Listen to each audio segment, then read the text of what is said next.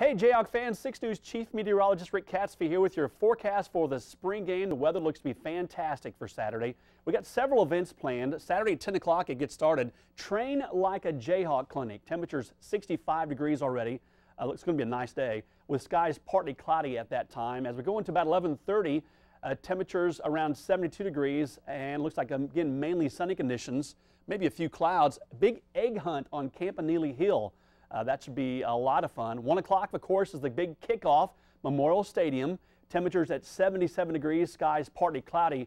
And after the scrimmage, the kickoff, looks like we're having a baseball game. Kansas baseball versus TCU. That starts at 3 o'clock at Hoagland Ballpark. High temperatures back to 79 degrees with skies at least mostly sunny to partly cloudy, with rain holding off until later on, probably after the baseball game. So the weather looks to be fantastic. Come out and see us on Saturday.